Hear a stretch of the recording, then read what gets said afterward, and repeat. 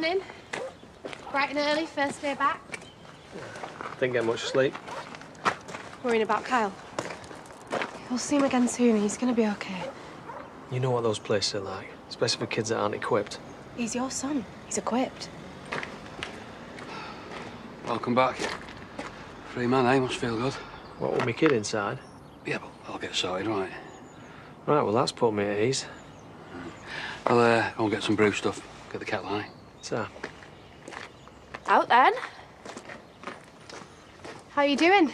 Well, my son's been locked away for killing someone, so... Well, it's a plea hearing Thursday, innit? That'll make you feel better. Or worse.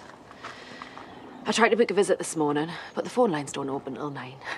Like it's some sort of flippin' 9 till 5 job. Maybe it is. Maybe they just lock the place in between and let them crack on, survival of the fittest. they don't. He's fine. Look, do you think Caleb's going to be able to get this thrown out? His people, I mean. They reckon it's only a matter of time. Since when did what he says mean anything? Well, you've changed your tune since yesterday. No, I haven't. So what did you say to him in the pub then? I said to him that he's served his purpose and he needs to get gone. Just that? Well, that and I'll kill him if I see him. Oh, my God. Cain! Come on, I didn't mean it. We don't need him. Oh, yeah, because you've got experience getting kids out of secure units. All right. I tell you what, I don't need this, that's for sure. This is Al all over again. No, it isn't.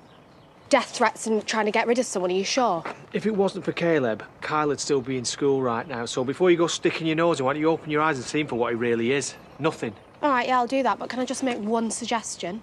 Go on. If you want to meet Caleb in a barn with a gun, make sure Isaac hasn't followed you.